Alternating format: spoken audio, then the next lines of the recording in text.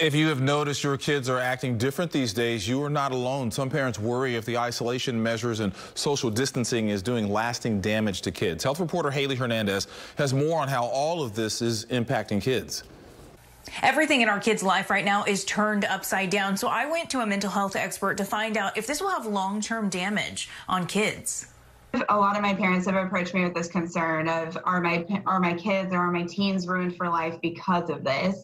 And because of COVID-19 and because of the fact that they've had to be quarantined for so long and lack of social growth. Therapist Mallory Streisfield says, no, kids don't have to be impacted for long term because of this, but certain kids could feel it more than others. There's a handful of kids that could experience post-traumatic stress. There is going to be a higher risk for economically disadvantaged youth. A lot of kids take on those stressors that they normally don't take on.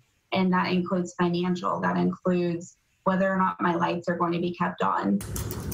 Martha Montoya Sanchez works with disadvantaged kids in the Houston area. She's a student support specialist with Communities and Schools of Houston. I'm there to support families during the most difficult times of their lives.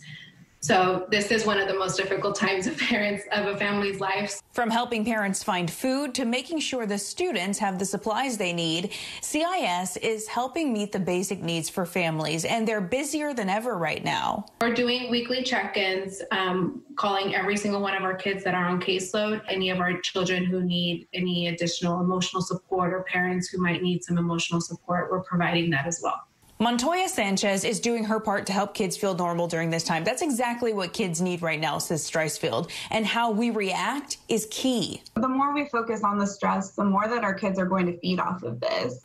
If you notice behavior changes in your child, consider having them talk to someone. That would include withdrawing, isolating, getting angry fast. Seeking help early is key. We've put a list of resources up on our website, click2houston.com. I'm health reporter Haley Hernandez, KPRC, Channel 2 News.